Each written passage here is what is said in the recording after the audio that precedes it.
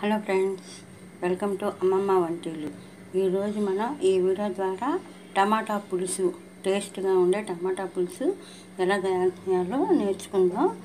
ముందుగా ఈ టమాటా పులుసు కావాల్సిన పదార్థాలు: టమాటాలు బాగా పండిన 2-3 పచ్చిమిరపకాయలు ఇలా తరిగి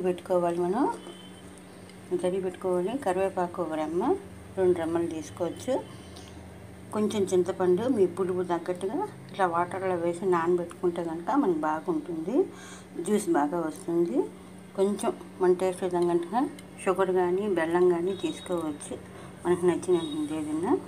సరిపడా ఉప్పు, కారం, పసుపు, చిటికెడు పసుపు, మెంతులు, ఆవాలు, జీలకర్ర, 1 ఎండుమిరపకాయలు తుంపి పెట్టుకోవాలి. ఇది ఎలా తయారు చేయాలో ఇప్పుడు ఈ వీడియో ద్వారా మీకు చూపిస్తాను. స్టవ్ ఆన్ చేసుకుని ఒక గిన్నెను పెట్టుకుని దీంట్లో మనం కొంచెం తరువాత సరిపడా 1 స్పూన్ ఆయిల్ వేసుకుంటే సరిపోతుంది, చాలది.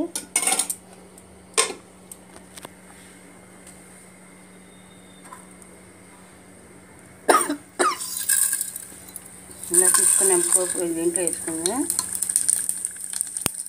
వేసుకున్నాక కొంచెం ఇష్టపడేవాళ్ళు కొంచెం ఇంగువ వేసుకుంటే సరిపోతుంది, చాలా తక్కువ అన్నమాట. వేసుకున్నాక ఈ తరువాత అంతా కలుపుకోవాలి.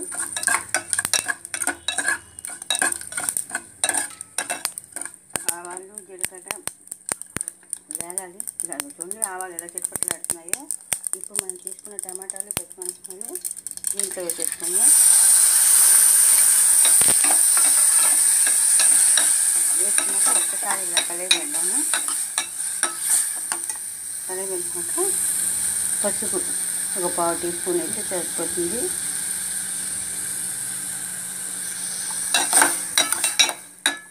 పసుపు, సాల్ట్ కూడా ఇప్పుడే యాడ్ చేసేసుకుందాం.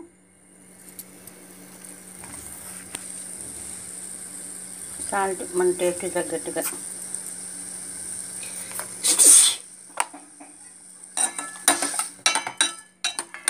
వేసుకుని ఇలా కలుపుకొని మూత పెట్టుకుంటే కనుక 2 నిమిషాలు ఈ టమాటాలు మగ్గుతాయి.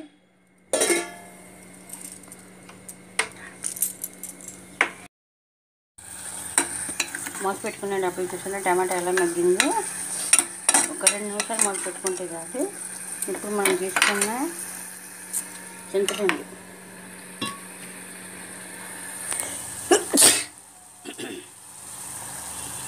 మనం తీసుకున్న చింతపండుని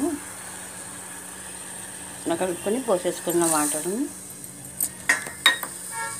దీనికి సరిపడా కారం, మన కారం ఎంత తినగలుగుతామో అంత వేసుకుంటే సరిపోతుంది.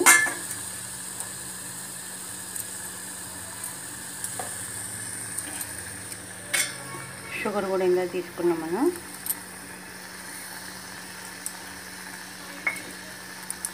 కరివేపాకు,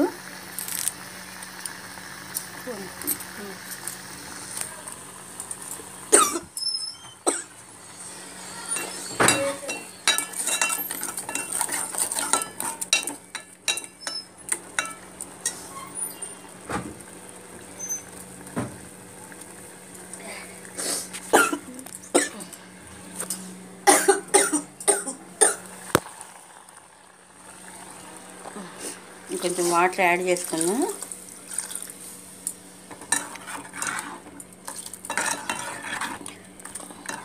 పులుసు చాలా టేస్ట్గా ఉంటుంది, మీరు కూడా ట్రై చేయండి ఒకసారి.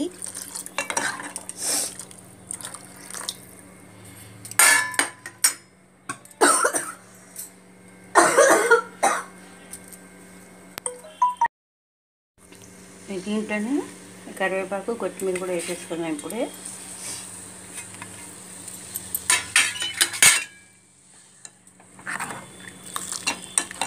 ఒకసారి మరుగుతుంది, ఇంకా రెడీ అయిపోతుంది. ఇది చాలా తొందరగా అయిపోయే వంట ఇది, ఈ టమాటా పులుసు అనేది.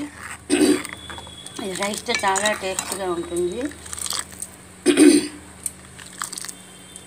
ఇది 2 పొంగులు పొంగాక ఇంక స్టవ్ ఆఫ్ చేసేసుకోవచ్చు మనం. అదే పొంగుతుంది. చూసారు కదండి టమాటా పులుసు ఎలా పెట్టాలో. మీరు కూడా మీ ఇంట్లో ట్రై చేయండి, టేస్ట్ చేయండి. నా వీడియో కనుక మీకు నచ్చితే కనుక లైక్ చేయండి, షేర్ చేయండి. నా ఛానల్ని ప్లీజ్ సబ్స్క్రైబ్ చేయండి.